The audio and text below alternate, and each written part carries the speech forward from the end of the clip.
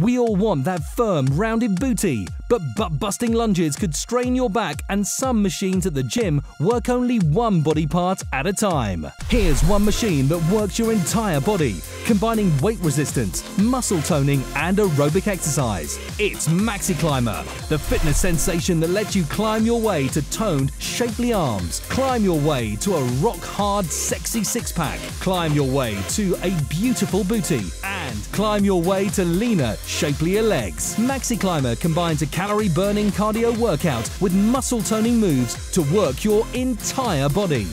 MaxiClimber utilizes similar movements to rock climbing, but with MaxiClimber, we bring the mountain to you for an incredible full-body workout. And it's so easy and convenient. You can even watch TV while you climb in the comfort of your own home.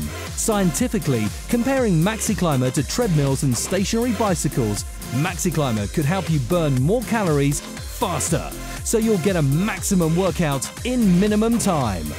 Running could put a strain on your body, but the low-impact MaxiClimber gives you an amazing workout without putting heavy strain on your knees or back.